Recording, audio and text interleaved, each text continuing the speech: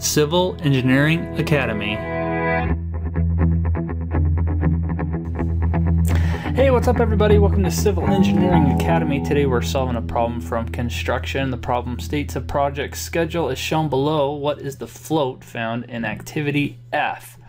So we're given activity, duration, and what activity it's preceded by, and the days that we're given here. So first thing I'm going to do, if you're not familiar with setting these up, is turn to the Civil Engineering Reference Manual, Chapter 85. That's the reference that I'm going to be using, and the one that you should have if you're taking the PE exam.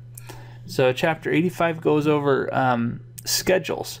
So the first thing that you're going to want to become familiar with is when you're setting up a schedule, let's look at a box like this. You set this schedule up here. This box is called ES. ES, that stands for early start. You also have EF, early finish. LS is late start, and LF is late finish. So what we need to do is, for every one of these activities, we fill this out, and we need to figure out how to go forward, pass, and then come back when we're done and figure out what the float is. Now float equals the LF minus the EF, or the LS minus the ES. So you're looking at these two columns or these two. Sorry, I drew over that, but you get the idea. The other thing to do is some of the references draw out this a little differently.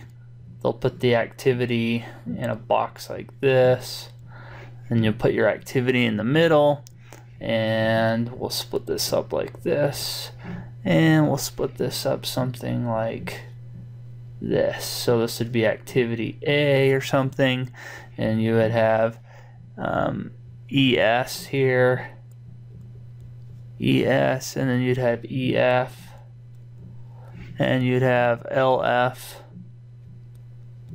and you'd have here free float and total float, and then you would have LS.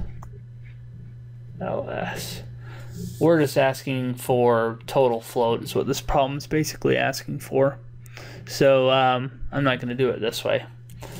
Alright, so let's get drawn so we can solve this thing. So we've got activity A here, and we'll just draw these four in like this, and then we've got activity B here, activity C I'm going to draw down here, and I'm drawing these this way because I'm looking at what's preceded by. If this is activity A, this is B, okay, and C is down here, and then you've got activity D, and you've got activity E, and then you've got F, G, H, and I. So let's put F here, F, and G, H, oops, that's not very good, and I. Okay, I drew them this way because I'm looking at what it's preceded by. So D is going to be after B, and you've got, it's also after C, and then you've got E is after C, and you've got F, G, H, I, and this one is connected here. G is after D and E, D and E, H is just after E, and then these three are all connected to I. Sorry, not very straight, but you get the idea. So I'm setting this up this way. So project duration, we know A is 5 days, but you start at 0. And what you do is you add. So if you're going to the right, you add, and you also take the largest value over if we're splitting. So this activity duration is 5 days, And we're going to put that in the ES, the early start. So this is 5 days, this is 5 days. B's activity duration was 4 days, so 5 plus 4 is 9. And C's is 5, so that's 5 plus 5 is 10. So at activity D, you need to take the larger of these two values, which is going to be 10. So 10 is going to go here, and it's also going to go here. So D is 3 days, you just add that to 10, that's 13. E is 4 days, so this is 14. Again, you take the larger of the two values, so this is going to be 14 here, and at H, this is going to be 14 here. And because D is only connected to F, this is just 13 here. So F activity is 2 days, so this is going to be 15. G is 5 days, so this is 19. And H is 4 days, so this is 18. And you take the larger value of any of these three that are connected here, which is 19. Okay, and activity I is 3 days, so that takes this to 22. And then you bring it down here to the late finish column or box, and then you start subtracting the activities. So I was 3 days, so this is 19 days.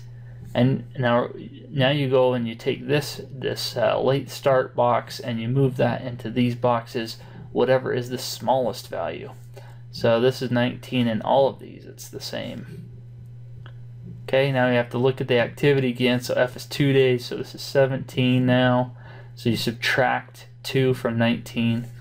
At G, it is 5, so that's going to be 14 again. And at H, you have 4, so that's 15. And on you go. So again, you would take the smallest value, which looks like it is 14 in all of these, so you're going to put 14 here, and you're going to keep going to fill out the rest of that.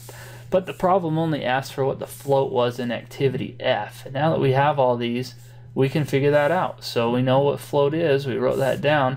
All we need to do is take one of these two columns and subtract them. So if we take 19 minus 15, that gives me 4 days of float. You could also do 17 minus 13, which is the same thing. So 4 days of float gives me answer A. Sorry that took so long. I hope that helped you out. We just kind of went through and explained how we fill out this chart so we can figure out what the float is in an activity. So I hope that helped you out. Head to Civil Engineering Academy for more tips and tricks. Thanks, bye.